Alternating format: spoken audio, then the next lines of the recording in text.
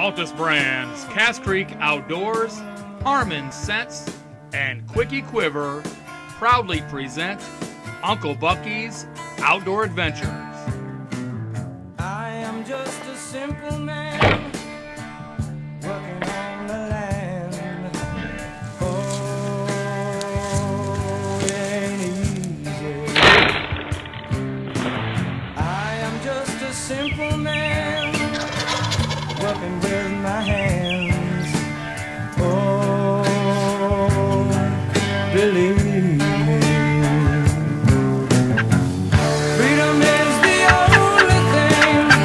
144-yard shot with a 20 gauge, copper solids, dropped. Hey everybody, we're out here a successful Indiana youth hunt.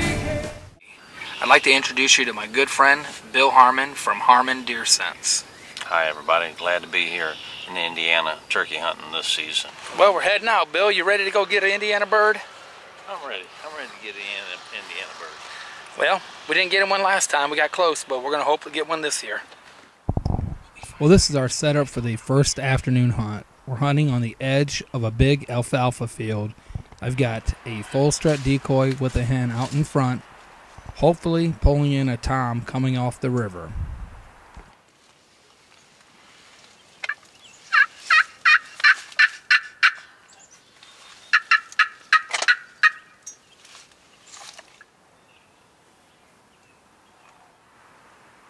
Well, I notice a couple of birds up in a tree along the river. I zoom in, and then I realize this is a mating pair of peregrine falcons. Well, this is our setup for day 2. We're on the field edge in the blind, and I've taken all my decoys to make it appear like there's a flock out in the field, hoping to draw a tom into range. Well, around 9 a.m. on the second day, I notice a hen coming out of the woods about 40 yards to our right. We turn around, hoping she's dragging a tom with her, but that wait turned into disappointment as nothing else came out. I want to show you this shelf and this hook that fit into the hub of your pop-up blind, and they give you quick access to things that you need while you're hunting. They're made by Galena Outdoor Products.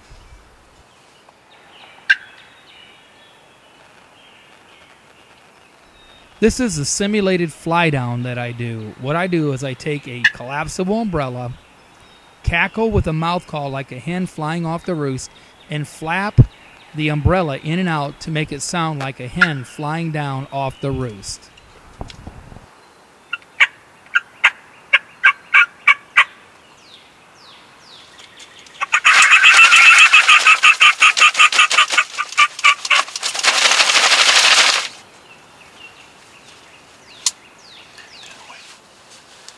This is how we feel today about turkey hunting.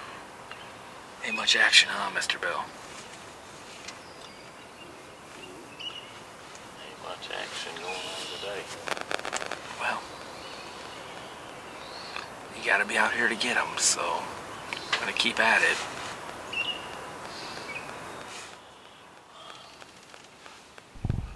Well, not much on the turkey front, but we do have some squirrel action.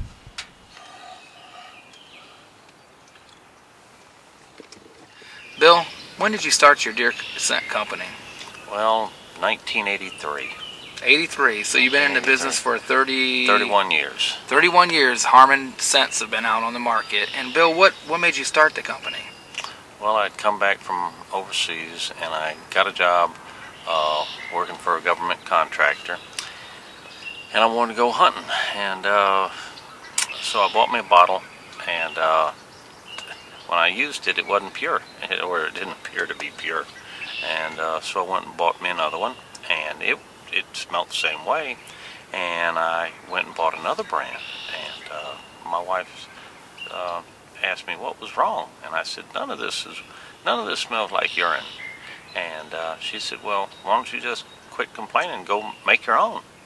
And so at that point, I took what stocks I had and what bonds I had, and I went and made me a new company. That's amazing. I guess that's true. When Mama says something, you better do it, right? Well, Well, as we're getting back from lunch, We look across the railroad tracks before we cross them, and right out there in the field, about 500 yards away, is a tom with a hen. So we take the back way in, sneak into the blind, and now we're trying to get the tom to come over to us. If you think you can do that. Do you think you can do that? No. Okay, if he don't come to us, that's all we're going to be able to do. Let's try to get him to come to us. If he doesn't, Bill, if he starts going away, I'm going to have to crawl on him, okay? Have you run the camera? I don't care. Okay, because we got to get him.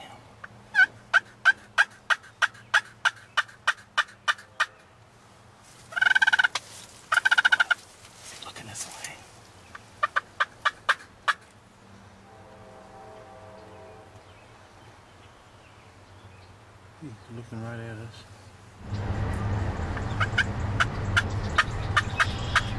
What do we want to do? You want me to try and crawl on him?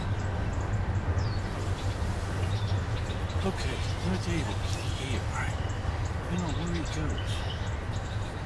No. Well, we've watched this tom for about half an hour. We've called to it, and he's just not going to leave that hen. He's just not coming to us. So we made the decision that I was going to attempt to get out, sneak down and along the riverbed, and try to get a shot at this tom. Guys, I've been sitting here nearly 30 minutes, and John went along the river trying to sneak down on the bank of the river, and it went in the woods right in there, and he's trying to sneak up on it, and I don't know if he's going to get a shot on it or not, but the tom went in the woods, the female went in the woods, the hen went in the woods, and John ain't a bad hunter at all. So, you know, I don't know where. I mean, he may not even get a shot on it. It looks like there's a turkey out there. I don't have my binoculars on. But guys, I've been looking out here for nearly 30 minutes, and John, it takes that long to creep up along the bank, and you know, it's just tough out there for me. But I don't know where he is. Don't know where John is.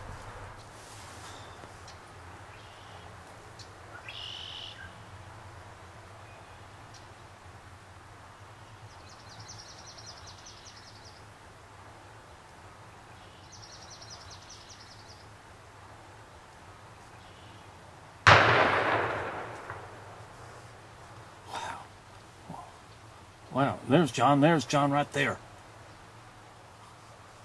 Okay. Yep. He's running, so he must get it. Wait a minute. Oh, he got that fist up in the air.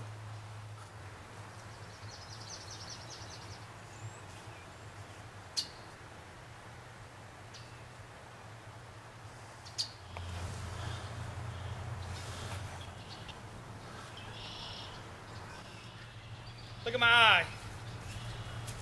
Did the gun do that? Yep. I didn't notice my adjustable stock came up 2 notches. You know what? I did. Hot dang. Wait a minute. Let everybody see this right here, John. Hold on 1 second. This is worth seeing. It ain't that bad, but you know what? It's gonna hurt a day or two. Hey, I ain't gonna care. Oh man, give me a minute to calm down and get settled down. I'll talk to you guys here a bit, okay? Well, I'm back. I cleaned myself up. As you saw when I walked up, I was a mess. That 3.5 inch shell's got a little bite in. This is the first time I've used this gun and scoped it, but what had happened is a adjustable stock on my gun. As I was sneaking there, I bumped it, and it's all the way closed, as you can tell, and that put me about another 2 inches closer to the scope, and that's all it took. Man, it smacked me, but I was happy. I'd say it was 50, 55 yard shot. It was a pretty long poke, but I knew this gun with that 3.5 inch shell that Mr. Bill gave me, the bazooka shell as we call them, I knew it would take him down, and it knocked him down. It stoned him, actually. He didn't move an ounce. As you saw, probably when I walked up, he was flopping a little bit, but that's just the nerves in him. But he dropped. I was happy. I couldn't believe it. I snuck out there because we had that turkey in the field, as we showed you. We couldn't get him to come over to us, and I knew what they do. They go out that river, and they fly across the river, and they go roost behind us. I thought, Bill said, you know, I can't do it, but go ahead and go for it. So I got out of the blind, snuck down around here where they couldn't see me, stayed down on the river bank, and I mean, low, I mean, I'm muddy and scratched up and briared up, but I got about, 15 feet actually from the hen. I never even saw her. She actually made a little cluck, and I saw her coming out of the grass. She was in front of me there, and then she turned around and bedded down. And I knew that Tom was going to come back out to her. He came back out, and I waited and waited and waited. It was about 5 minutes, and I was actually figuring it was about a 45-yard shot, 45-yard shot, but with a 12 gauge and a 3.5-inch shell, you know, I'm positive we can make those shots, and it made it.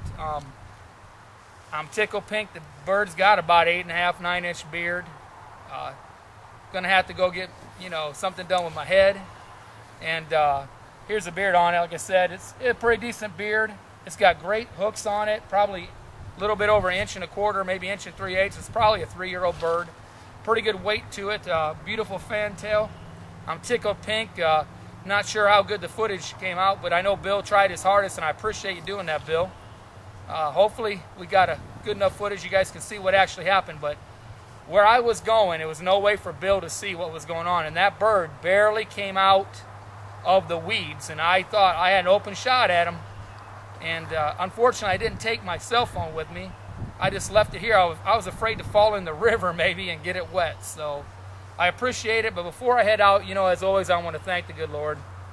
I thank you, Lord, for the life of this turkey, for all you do for us, Lord, for having Bill come up and having such a great friend in Bill to go out and share and have fun out here in your great outdoors.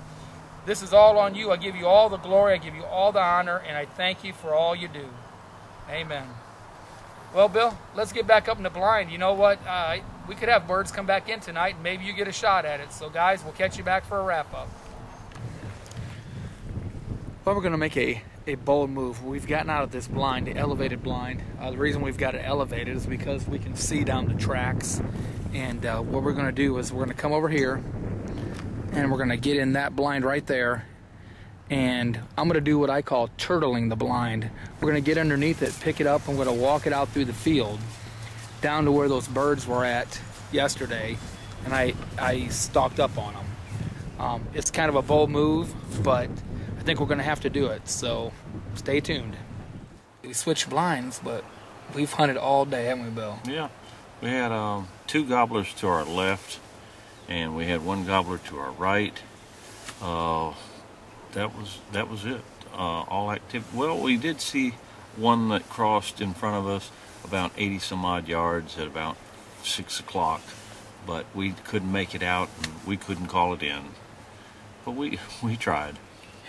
Well, I know that's hunting, but you know, it's when Bill comes up, I want him to get something. Unfortunately, he's 0 for 2 now up here in Indiana, so I'm going to have to make it up to him the next few times. But we do appreciate you watching, everybody. As always, take care, be safe. You know, most of all, have fun. She